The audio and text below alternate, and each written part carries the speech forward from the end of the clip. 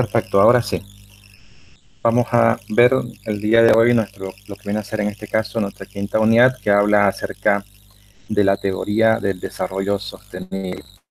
Vamos precisamente a analizar y comprender un poco más qué es el desarrollo sostenible, cuáles son sus características, cuáles son los requisitos que se deben de dar para que un país alcance, en este caso, un mayor grado de desarrollo, pero que este desarrollo sea en base a la teoría del desarrollo sostenible. En otros términos, prácticamente vamos a hablar precisamente de lo que viene a ser, en este caso, la teoría del desarrollo sostenible. Ok, vamos un segundo. Ahora sí. Entonces, vamos a decir que el desarrollo sostenible prácticamente data del año 1987. Si bien el tema del desarrollo como tal, ustedes saben que esto viene un poquito más, mucho más atrás. Hablamos incluso de la década ya de los años 70, donde la actividad desarrollada precisamente por el hombre, la actividad desarrollada por las industrias, generan un impacto medioambiental muy fuerte y este se nota de manera muy clara en lo que viene a ser el tema del medio ambiente. Resulta que a partir de ese instante, a partir de los décadas de los años 70, aparecen una serie de hechos que van a confirmar el hecho de que la teoría, en este caso, o que el desarrollo sostenible debe ser una manera de poder entender y poder justamente alcanzar un mayor grado de desarrollo. A partir de 1970, 73, por ejemplo, cuando se genera la crisis del petróleo, cuando aparecen los primeros informes acerca del calentamiento global o cuando aparece la primera fotografía precisamente acerca de la destrucción de la capa de ozono, todo eso da de alguna manera o sirve como cuna para poder entender un poquito lo que viene a ser entonces, en este caso, lo que es la teoría del desarrollo sostenible. A partir de ahí, las Naciones Unidas, a través del programa de las Naciones Unidas para el Medio Ambiente, empiezan a congregar, empiezan a llamar, en este caso, a cumbres o conferencias mundiales, donde participan, por supuesto, todos los representantes de los diferentes gobiernos que están afiliados a las Naciones Unidas. Por supuesto, Bolivia lo está, y a partir de ahí se empiezan a generar ciertas políticas y ciertos lineamientos a nivel mundial para poder de alguna manera contrarrestar la actividad antropogénica, pero por sobre todo contrarrestar el impacto de la actividad antropogénica que está desarrollando precisamente en el hombre. Todo esto, de alguna manera, por supuesto, nos puede llegar nos ancla prácticamente a 1987, cuando se presenta el informe de Brundtland. En este informe prácticamente es el informe que presenta la primera ministra de Noruega y es la que finalmente da o acuña en este caso el término del desarrollo sostenible. Pero ¿qué es el desarrollo sostenible como tal? El desarrollo sostenible es el uso racional y equilibrado de nuestros recursos naturales con el objetivo de poder precisamente satisfacer en este caso, las necesidades de las generaciones presentes sin comprometer la satisfacción de las necesidades de las generaciones futuras. ¿Qué quiere decir esto? O en términos más sencillos, ¿qué significa? Que nosotros tenemos que utilizar, tenemos que crecer, que la economía y que el desarrollo prácticamente debe tener la capacidad para poder abastecer las necesidades que tenga la población actual, llámese en cuanto al tema de vivienda, llámese en cuanto al tema de alimentación, vestimenta y todo lo que en realidad del medio ambiente nosotros podemos extraer para beneficio nuestro, debemos de precisamente de poder satisfacer esas necesidades. Sin embargo, la categoría nos dice que esta satisfacción tiene que ser racional, tiene que ser equilibrada, de tal manera que se puedan alcanzar este objetivo, pero que este objetivo sea alcanzado sin comprometer el hecho de que nuestros nietos, nuestros hijos puedan también en un futuro ser beneficiados o beneficiarse de la misma capacidad que tenga el medio ambiente de poder dotar productos, bienes o servicios que puedan satisfacer necesidades básicas como es el tema de alimentación, como es el tema techo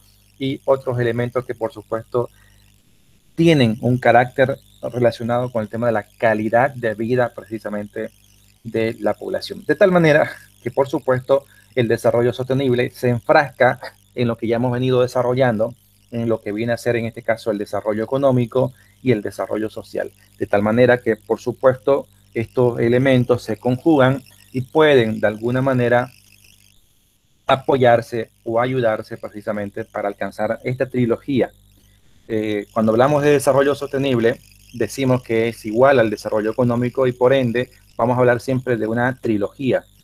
Aquellos aspectos relacionados con el tema del medio ambiente que deben estar en concordancia con el tema del desarrollo social, pero también con el concordancia con el desarrollo económico. Es decir, debemos de impulsar la economía, pero de un punto de vista con equidad social, pero por sobre todo conservando nuestros recursos naturales. Eso es básicamente el desarrollo sostenible.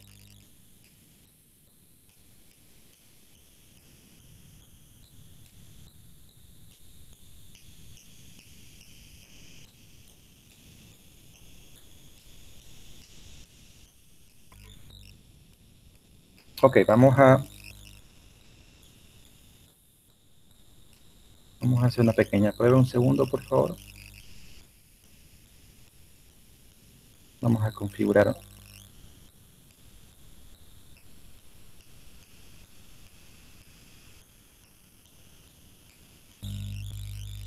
Ok, no sé si es que ahora me escuchan mucho mejor. Por favor, si me pueden comentar, ya sea por mensaje o por este medio.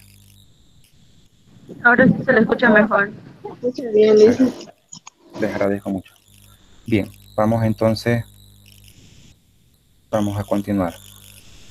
Entonces, estábamos hablando precisamente de lo que viene a ser, en este caso, el informe Brundtland y el nacimiento del desarrollo sostenible gracias a este informe que se presenta en el año 1987 en la Conferencia Mundial para el Medio Ambiente. Esta conferencia mundial se desarrolla, por si acaso, prácticamente año a año. Es desarrollada por las Naciones Unidas a través del Programa de las Naciones Unidas para el Medio Ambiente, valga la redundancia, y que, por supuesto, a esta conferencia participan todos los actores, todos los presidentes o los primeros ministros de los países miembros, entre ellos, por supuesto, Bolivia. Decíamos que el desarrollo sostenible está íntimamente relacionado con el desarrollo económico y que básicamente cuando hablamos nosotros de desarrollo económico, hablamos de desarrollo sostenible, vamos a hablar de que debe existir una trilogía. ¿Qué significa esta trilogía? Que debe estar contemplado un crecimiento económico, pero un crecimiento económico en este caso que vaya de la mano de la conservación de los recursos naturales y que por supuesto tengamos una equidad social, es decir, que haya y exista una buena redistribución de los recursos en favor de la sociedad con el objetivo, por supuesto, de alcanzar una mayor calidad, hablamos de calidad en este caso de vida de la población de un determinado país.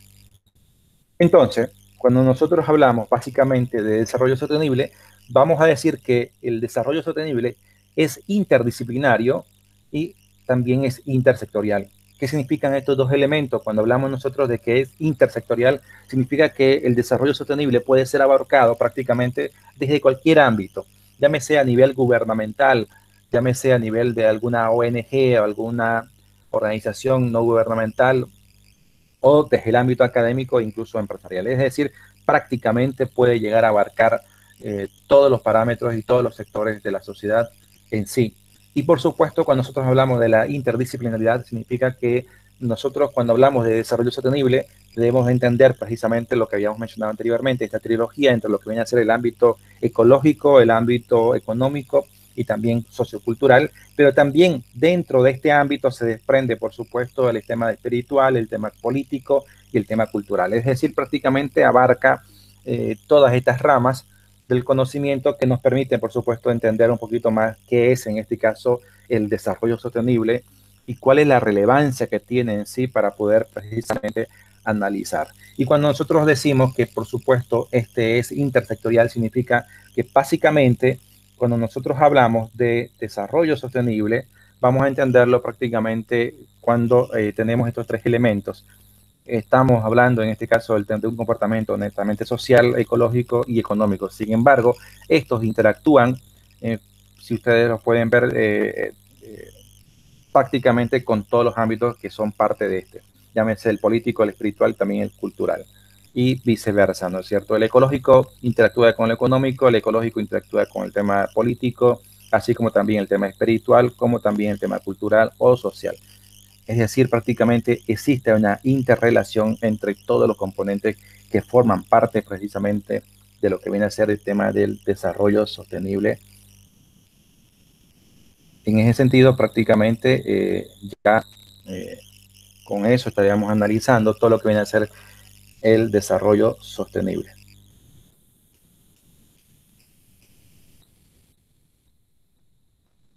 Bien, entonces, vamos a hablar un poquito ya de este ámbito y de la trilogía básicamente que nosotros estábamos hablando.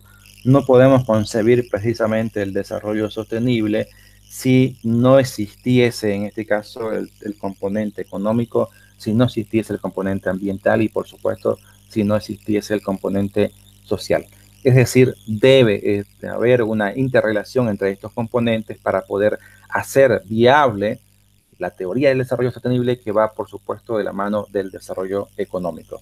Saca, por supuesto, esta dimensión social que es muy importante, donde nosotros hablamos precisamente del tema de cómo una organización, un país prácticamente tiene que alcanzar un mayor grado de desarrollo, pero contemplando aquellas dimensiones que son esenciales para la vida, para mejorar las condiciones de vida de la población, como por supuesto el acceso a la educación, el acceso a servicios básicos, el acceso que pueda llegar a tener a un simple camino, a obtener precisamente luz, agua, energía y todos estos elementos que de alguna manera hacen posible que una persona, una organización, un país tenga una mejor calidad de vida.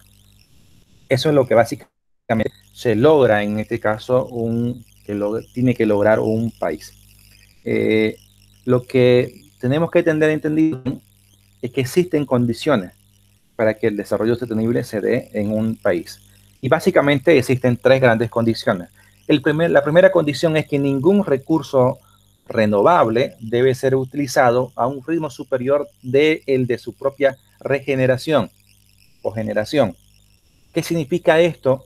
Ustedes saben, para entender un poquito, vamos a explicar un poco antes qué vienen a ser en este caso los recursos naturales. Me imagino que ustedes lo saben, pero vamos a hacer un pequeño recordatorio. Y tenemos básicamente tres tipos de recursos naturales. En este caso tenemos los renovables, los no renovables y los inextinguibles. Los renovables son todos aquellos que tienen la capacidad, en este caso vamos a tomar en cuenta la esperanza de vida que tiene el ser humano, el hombre, y el hombre en promedio puede vivir 70 años. Si durante el periodo en el cual un ser humano vive, durante estos 70 años, un ser humano puede precisamente alcanzar un mayor grado de desarrollo. Si durante este periodo un organismo, un recurso natural, tiene la capacidad de generarse una, dos o tres veces, entonces puede ser considerado un recurso renovable. Por ejemplo, vamos a hablar de un árbol que tenga la capacidad de poder de por sí solo regenerarse, cumplir prácticamente todo el ciclo que ya nosotros sabemos precisamente que todos los organismos vivos nacen, crecen, se reproducen y mueren durante una o dos veces o tres veces durante el ciclo de vida que tenga un ser humano, es decir, los 70 años, entonces es considerado un recurso renovable. Entonces, ¿qué significa esto? Que ningún recurso renovable debe ser utilizado a un ritmo superior del que pueda justamente regenerarse por cuenta propia. Los recursos no renovables son, por supuesto, aquellos que requieren más de 70 años para poder precisamente alcanzar una mayor generación. Eh, ¿Qué significa el segundo componente? El segundo componente nos dice que ningún recurso no renovable debe aprovecharse a una mayor velocidad de la necesaria para poder sustituirlo por un recurso renovable, utilizado, por supuesto, de manera sostenible. En términos sencillos, ¿qué significa esto? Un recurso no renovable sería, por supuesto, por ejemplo, el petróleo, ¿no es cierto? ¿Por qué? Porque el petróleo necesita, para poder renovarse, necesita miles de años. Es decir, necesitamos cientos de vidas de un ser humano para poder volver a llegar a tener la misma cantidad de gas que tenemos en este instante. Por ejemplo, ya que nosotros somos un país que tiene como grandes elementos precisamente el poder tener esa condición. Entonces, nosotros vamos a hablar o vamos a llegar a decir precisamente que una de las condiciones primordiales para cumplir con este segundo requisito es que, por ejemplo, que el gas o el petróleo que nosotros tengamos en Bolivia no debe ser utilizado a un ritmo superior al que podamos justamente utilizar o sustituirlo por un recurso que sea renovable y para que éste sea utilizado de forma sostenible. Es decir, que no gastemos o no utilicemos el petróleo de forma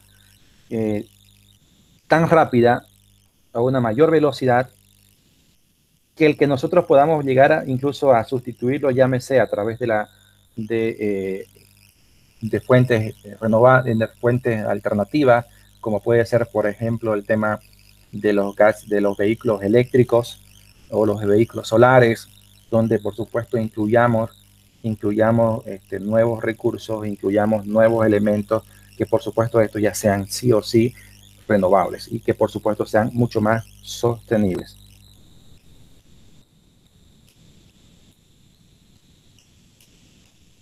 Ok. El tercer elemento o la tercera condición es que ningún contaminante deberá producirse a un ritmo superior del que éste pueda ser reciclado, neutralizado o absorbido por el medio ambiente. ¿Qué significa esto? Ustedes saben que decíamos que son tres las clasificaciones. La tercera clasificación en cuanto a los recursos naturales son aquellos que pueden ser considerados inextinguibles. Por ejemplo, la energía solar. Gracias a la energía solar nosotros tenemos energía fotovoltaica. Gracias al aire, por ejemplo, nosotros tenemos energía eólica. Gracias al agua podemos llegar a nosotros tener energía hidráulica, energía justamente obtenida precisamente con este elemento. Todo esto entonces se convierte en nuestro tercer recurso que es considerado en este caso inextinguible. Entonces, esta tercera condición dice que ningún contaminante debe producirse a un ritmo superior del que éste pueda ser reciclado, neutralizado o simplemente absorbido por el medio ambiente. De ahí que para poder llegar a cumplir con esta tercera condición, es como quien dice necesario el poder precisamente desarrollar una serie de políticas que permitan de alguna manera ir trabajando este aspecto. Si hablamos nosotros, por ejemplo, de uno de los grandes peligros que tiene el ser humano y el medio ambiente como tal, por supuesto vamos a hablar del tema plástico. El plástico, en función a sus características de fabricación, puede estar de forma presente en el medio ambiente y sin sufrir ningún tipo de alteración entre 100 a 250, incluso 350 años, sin sufrir ningún tipo de cambio. Es decir, por ejemplo, ustedes se toman una Coca-Cola y como no les gusta trabajar con el tema medio ambiente, esa Coca-Cola una vez que se la toman, la botan la botella, la botan en el patio de su casa. Y resulta que nadie la alza, la dejan prácticamente ahí esa botella. Ustedes van a salir de la universidad, van a encontrar, como quien dice, van a hacer su familia, van a de repente a hacer que ya tengan hijos, sus hijos van a crecer, van a ir a la universidad, van a formarse, van a tener nuevamente familia y sus nietos, los nietos de ustedes, cuando vayan a buscarlo o cuando vayan de visita, van a encontrar y van a seguir encontrando, por supuesto, la botella de Coca-Cola que ustedes botaron en el patio hace 3 generaciones o hace 2 generaciones atrás. Entonces, debemos de trabajar la conciencia del ser humano para poder precisamente gestionar de forma adecuada estos contaminantes que de alguna manera pueden llegar a ser considerados de alguna manera eternos en comparación, en este caso, de lo que vive un ser humano. Si un ser humano vive, por supuesto, 70 años y un residuo como es el plástico o sus derivados, que viva 150, que viva 200 o 300 años, significa que, por supuesto, si lo comparamos desde el punto de vista de la capacidad que tiene el ser humano de poder vivir y de poder estar en armonía con el medio ambiente, pues estamos hablando de un residuo que puede ser inextinguible en comparación con lo que vive un ser humano. Entonces es importante que nosotros podamos justamente gestionar estos recursos, que podamos de alguna manera elaborar políticas, normas y leyes que vayan y precisamente atacar este elemento. En otros países, por supuesto, ya lo han hecho. En Chile hace mucho tiempo, hace unos 2 años atrás, si mal no recuerdo, salió una ley en la cual se prohíbe prácticamente la fabricación, utilización y manejo de bolsas plásticas, por ejemplo. En Europa hace muchísimo tiempo atrás, hace más de 15 años atrás, que ya esta norma también existe y que por supuesto, por ejemplo, en Europa se aplica, por supuesto, lo que se establece en el protocolo de Kioto, que la persona que contamina paga. Entonces, por ejemplo, los impuestos a los vehículos se pagan en función a la cantidad de dióxido de carbono o de contaminación que tu vehículo está emitiendo al medio ambiente. Si vas a tener un vehículo que sea, por supuesto, un vehículo cacharro, un vehículo que sea contaminante, tus impuestos van a ser mucho mayores. Si vas a tener un vehículo que va a tener, por supuesto, que sea de última generación, que sea un híbrido, que sea de repente un vehículo que trabaja energía eléctrica, tus impuestos prácticamente van a ser casi nada. Todo lo contrario que lo que pasa con Bolivia, ¿no es cierto? En Bolivia, si vos te compras un vehículo, llámese una motocicleta o llámese un autito, lo que ustedes quieran, el solo hecho de ser un vehículo 2020 o del año, en este caso, van a hacer que tus impuestos superen los 2.000, 2.500, 3.000 bolivianos en función de la procedencia, si es americano, si es japonés, vas a pagar mucho más todavía, ¿ya? Si por un vehículo nuevo, pero ese vehículo que es del año 1970, que de repente todavía anda, que no ha tenido mucho mantenimiento o que de repente en su momento no recibió el mantenimiento preventivo adecuado y que prácticamente cuando pasa ese vehículo deja una esfera de humo y con una alta contaminación, ese vehículo en Bolivia paga 50 pesos al año. Es decir, aquí en Bolivia se paga los impuestos en función a la antigüedad. Mientras más nuevo, más moderno, pagas más. Mientras más antiguo y más contaminante, pagas menos. Todo lo contrario a lo que pasa precisamente en Europa. En Europa se paga prácticamente por la contaminación que vos emitís. Por consiguiente, es por eso que todo el mundo busca utilizar en este caso vehículos que sean mucho más amigables con el medio ambiente. Lo que hace falta entonces es que se generen políticas que vayan a fomentar precisamente este tipo de actitudes, pero por sobre todo que castiguen a aquellas personas que contaminen mucho más de lo esperado.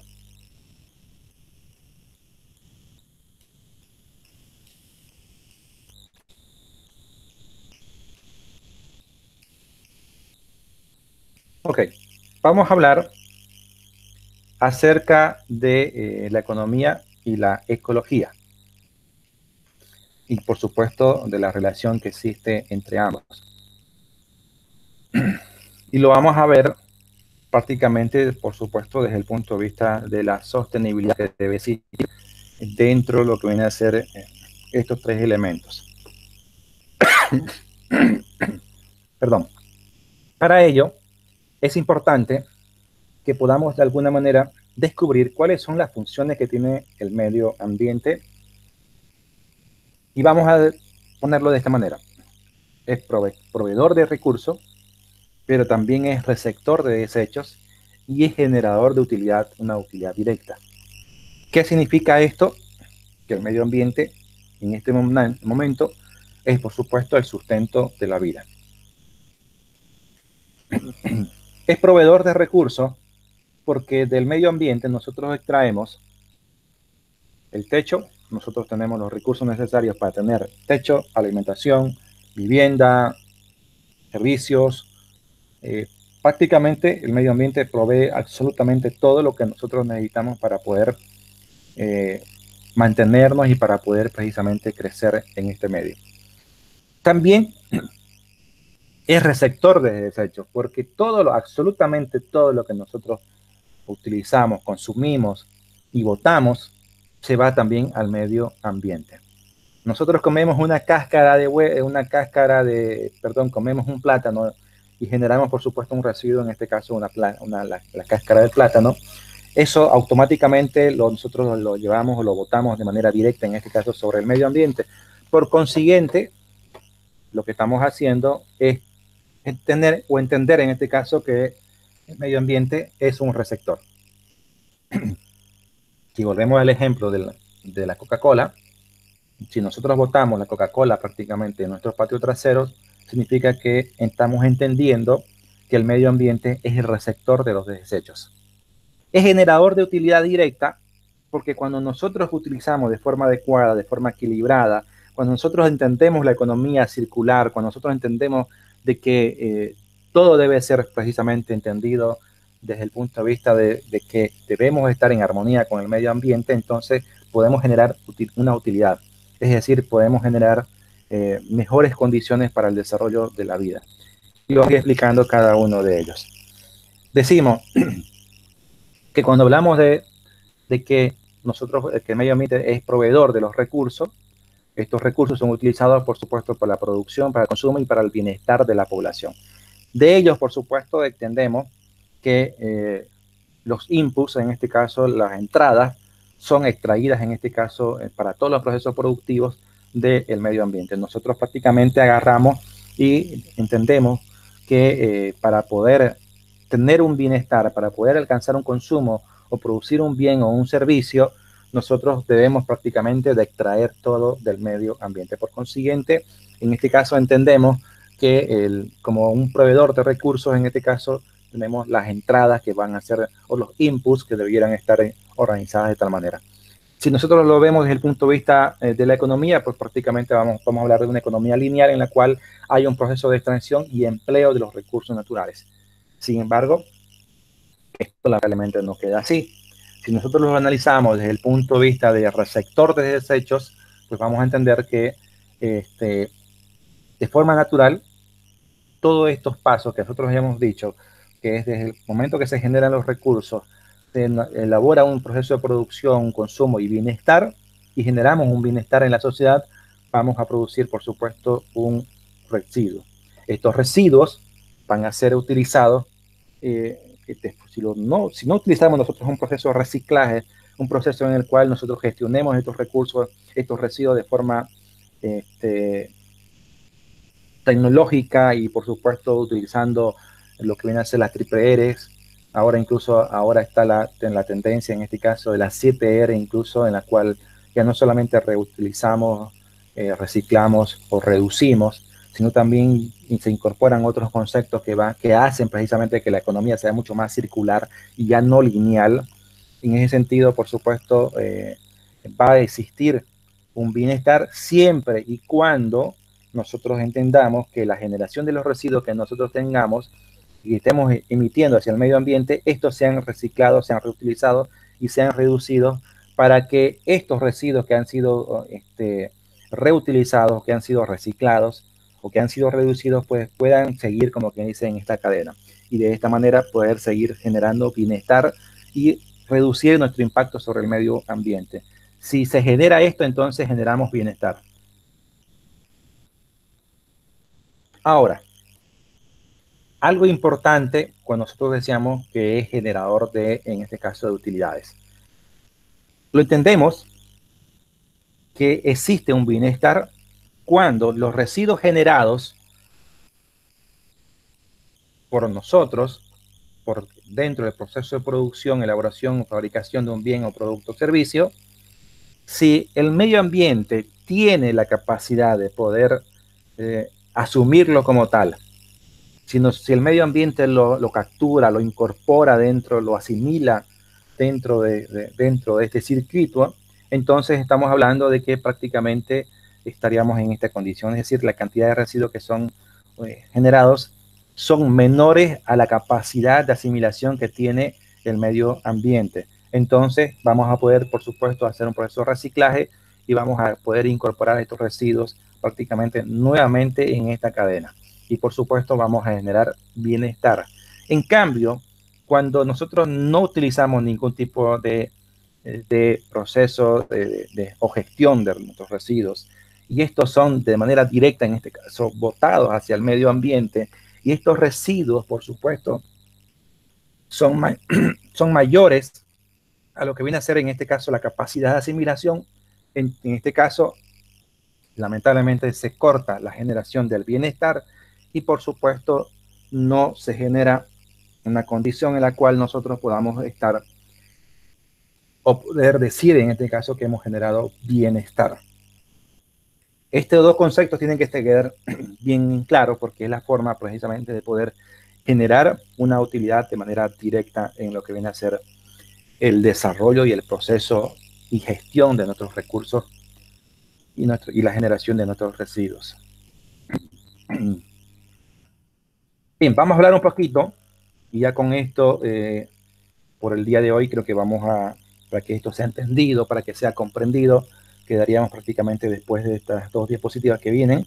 Vamos a hablar un poquito del tema del deterioro ambiental, precisamente que se ha ido generando gracias a que nosotros como seres humanos no hemos desarrollado una serie de elementos que vayan a beneficiar, en este caso, al desarrollo sostenible.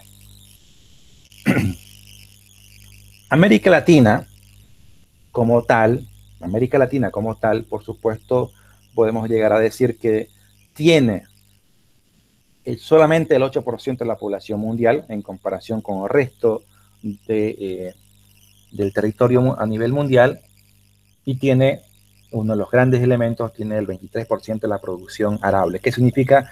Que nosotros producimos el 23% de toda la producción a nivel mundial.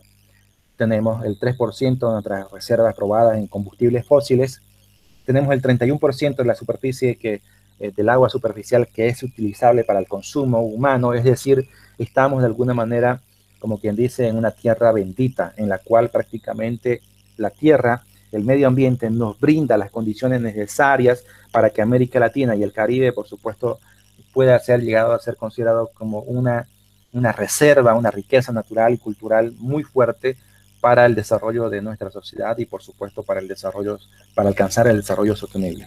Sin embargo, este gran potencial, precisamente, esta gran armonía que debiéramos de tener a nivel América Latina, se ve en este caso confrontada, o se ve de alguna manera dificultada con elementos que vamos a ir analizando precisamente a continuación, que serían el por qué esas condiciones de riqueza en cuanto a nuestra biodiversidad, en cuanto a lo natural y a lo social que tenemos, ¿por qué no estamos siendo utilizados? El primer elemento que tiene, por supuesto, que tenemos que analizar es el tema del desmonte. El desmonte para fines agropecuarios. Decimos que nosotros debemos, por supuesto, de lograr cubrir lo que viene a ser la capacidad de alimentación que tiene el planeta, es decir, los seres humanos. Nosotros, para poder abastecer de alimento a una población cada vez más creciente, debemos de alguna manera de producir más alimentos porque la población está en crecimiento. Sin embargo, producir más, cuando se lo hace bajo las técnicas inadecuadas, por ejemplo, de alguna manera, un ejemplo clásico son las técnicas que están utilizando, por ejemplo, algunas de las colonias menonitas, cuando estas personas llegan con sus creencias, con su cultura, con sus técnicas ancestrales, que empiezan a producir en Santa Cruz, como de repente lo hacían en tierra de origen, cuando utilizan la tecnología que de repente no es la adecuada, generan, por supuesto, un impacto medioambiental muy fuerte. Y la primera consecuencia es, por supuesto, una deforestación. Luego de la deforestación, pues con el transcurso de los años, vamos a tener suelos infértiles hasta finalmente llegar a degradar nuestros suelos. Gran parte de los suelos degradados, precisamente en Santa Cruz, por historia, hay mucha referencia geográfica al respecto, están precisamente relacionadas con las malas técnicas utilizadas durante el proceso de producción. Es decir, que nosotros llegamos a desmontar, o en Santa Cruz, en Bolivia se llega y en América Latina se desmonta, pero no se lo hace de forma eficiente y no se lo hace con las técnicas adecuadas para poder preservar ese medio, de tal forma de que deforestamos 100 hectáreas y esas 100 hectáreas nos sirven por un lapso de 4 años. Luego de esos 4 años nos damos cuenta, o 5 años, nos damos cuenta de que prácticamente ya no produce la misma cantidad que producía en el año 1. Por consiguiente, ¿qué es lo que normalmente se hace el ser humano? Pues abandona esos terrenos y empieza a deforestar nuevamente otras 100 hectáreas. Por consiguiente, el impacto se va agravando. Y esto se va agravando cuando hacemos este tipo de técnicas y no tomamos en cuenta, por ejemplo, aspectos relacionados con el tema del plan de uso de suelo. En Santa Cruz, del año 1970, se cuenta con un plan de uso de suelo y ya se está zonificado prácticamente todo el departamento y ya existe una zonificación en la cual se conoce qué área, en qué sector, de qué municipio es apto para la agricultura, es apto para la ganadería o es apto para el tema netamente forestal. Por consiguiente, por ejemplo, si nuestro terreno está ubicado y tiene un perfil netamente forestal y de repente nosotros empezamos a deforestar con fines agropecuarios, por supuesto en 4 o 5 años prácticamente ese suelo va a ser degradado, simplemente se va a convertir en un gran arenal.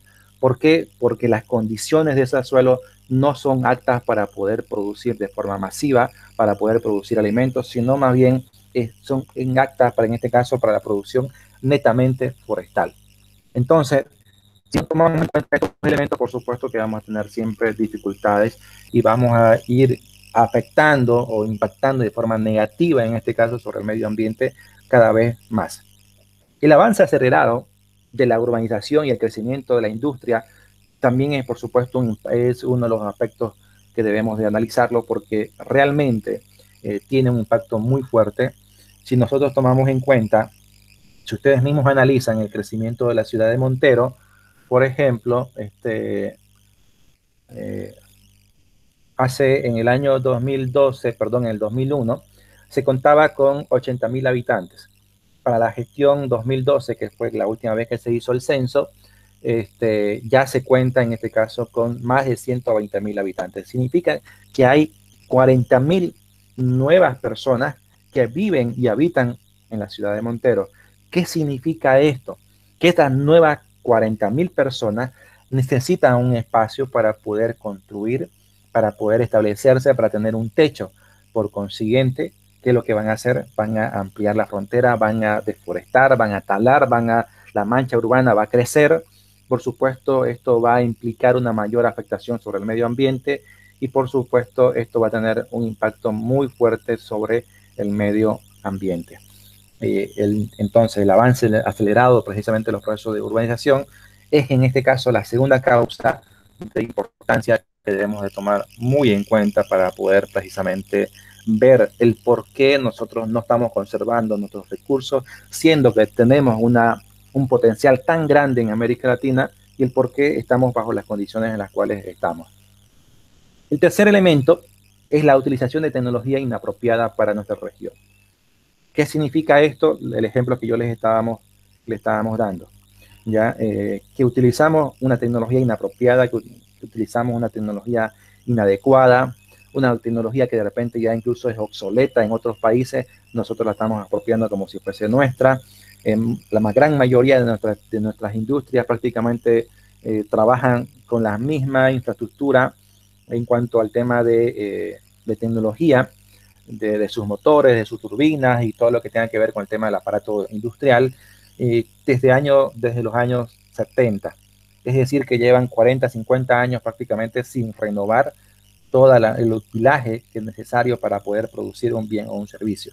Por consiguiente, ¿qué esto va a generar? Por supuesto que nuestros costos de producción sean mucho más elevados en comparación con otros. Les doy un ejemplo para que ustedes tengan un poquito, para que puedan analizarlo un poquito más y puedan asimilarlo un poco más. El productor, hablemos del tema lechero, el productor que produce, que tiene sus vaquitas y que le vende, por ejemplo, a la leche Pil o a cualquiera de las industrias de productos lácteos, le venden a 3 bolivianos el litro de leche, dependiendo incluso cómo llegue uno a negociar, en este caso con estas industrias, en función a la cantidad de leche que uno va a incorporar todos los días, ellos te van a pagar entre 2 bolivianos con 50 a 3 o 3.50. Y el proceso ya de, una vez que recepcionan esa leche, una vez que ya está en la industria tiene que hacer ciertos procesos que van a permitir, por supuesto, esterilizar, homogenizar y pasteurizar eh, la leche para garantizar que las vitaminas y todo lo demás que tienen las proteínas y todo lo que los beneficios que tiene la leche sean conservados. Y por supuesto, finalmente lo que va a hacer es envasar, una vez que se ha hecho esos 3 procesos, envasar y distribuir. Y resulta que cuando esa leche que costaba antes 3 bolivianos, cuando llega, en este caso, a la población, al consumidor, llega a 6 bolivianos o incluso a 8 bolivianos en función en este caso, al tipo de leche que vamos a consumir. Y peor todavía sí que vamos a utilizar en este caso una leche que sea chocolatada. Entonces, fíjense qué significa que los procesos que estamos utilizando para poder hacer la pasteurización, homogenización, y esterilización, más el proceso de empacado y distribución, pues están prácticamente encareciendo los costos de producción, los costos, en este caso, de un litro de leche, y prácticamente al productor le pagan 3 bolivianos, pero nosotros lo consumimos en 6 o en 6.50 hasta en 8 bolivianos por cada litro. Significa que la tecnología es inapropiada, es inadecuada y que genera un alto costo de producción. Este es simplemente un ejemplo, porque prácticamente esto es igual en cada uno de los sectores, en cada una de las ramas de producción, principalmente que están en países como el nuestro. Bien, la cuarta condición es la incipiente aparición de políticas públicas con relación al tema de la protección del medio ambiente y el crecimiento de la población atrelada. ¿Qué significa esto de una incipiente aparición de las políticas públicas? Fíjense que en Bolivia, en el año 1992, se aprueba la ley 1333 o la ley de medio ambiente. Sin embargo, pero muy pocas personas la conocen sus contenidos, su reglamentación, y peor aún, lo que es más doloroso es que un gran porcentaje de la población prácticamente no la utiliza. ¿Esto qué significa? Que si bien se tiene en este caso una norma que en teoría puede estar bien elaborada, en este caso el Estado, a través de sus estamentos, llámese a nivel nacional, departamental o municipal, no ha podido catalizar estas leyes, estas normas en beneficio del medio ambiente. De tal forma que prácticamente eh, se, pasa, se pasa por alto sus contenidos, y muchas de las normas que debieran estar precisamente apoyando la conservación de nuestros recursos, no lo hace precisamente porque, primero, la población no lo conoce, segundo, el gobierno o las instituciones que debieran de llamar o controlar, en este caso, el cumplimiento, no lo hacen porque muchas de las personas que están ocupando estos espacios, pues son personas que de repente están en esos espacios no por sus conocimientos, sino por un afán político, y ese afán político pues hace que no cuente con los conocimientos necesarios, y si no conoce, pues peor va a aplicar o peor va a controlar, en este caso, que el resto de las personas cumplamos con estos requisitos. Entonces, todas estas condiciones, todos estos elementos hacen, en este caso, que tengamos precisamente una tendencia negativa de nuestro medio ambiente, por supuesto, con elementos que puedan llegar, en este caso, a impactar de manera directa sobre nuestro ecosistema. Gracias a todas estas tendencias que hemos visto anteriormente, vamos a tener grandes problemas de sequía, vamos a tener grandes riesgos y vulnerabilidades precisamente acerca de nuestra biodiversidad. Vamos a aplicar en este caso estilos de desarrollo que no son sostenibles, va a haber una reducción de la productividad de nuestros ecosistemas, la existencia de grandes áreas vulnerables, el deterioro de la calidad de vida de la población y el empobrecimiento. Estas son las consecuencias que se dan, o las tendencias generales precisamente de nuestro medio ambiente, debido a lo que anteriormente hemos aplicado, debido al desmonte, al avance acelerado del proceso de urbanización, a la utilización de las tecnologías y a la incipiente política ambiental que existe en los países como el nuestro. Todo esto va a generar una tendencia en la cual prácticamente perdamos biodiversidad, hay una reducción en nuestros ecosistemas. Eso lo vamos a ver, por ejemplo, si basta con mirar un poquito e ir, por ejemplo, al este, cuando pasamos de Cotoca, seguimos avanzando hacia lo que viene a ser la carretera hacia Trinidad, vamos a ver un sinnúmero de tierras que han sido abandonadas, están en forma de barbecho. ¿Por qué están abandonadas esos terrenos? Porque si bien en algún momento se hizo un proceso de deforestación, se aplicaron, una vez que estaban habilitadas, se aplicaron métodos inadecuados, se utilizó una tecnología inadecuada al punto que prácticamente en muy poco tiempo esos terrenos, esos suelos fueron perdiendo su riqueza. Es decir, prácticamente inicialmente se incorporó en este caso ganadería, en algunos casos, en otros casos ni siquiera para ganadería alcanzó y simplemente han sido suelos o son suelos abandonados, son suelos en barbecho actualmente. Bien, vamos a, esta es mucha información, vamos a quedar precisamente acá. Vamos a entrar a una ronda de preguntas para que podamos ir resolviendo las consultas que vayan generándose.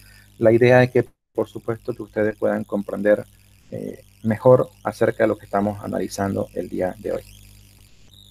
Entonces, hasta acá lo que viene a ser en este caso nuestra grabación y entramos a una ronda de preguntas.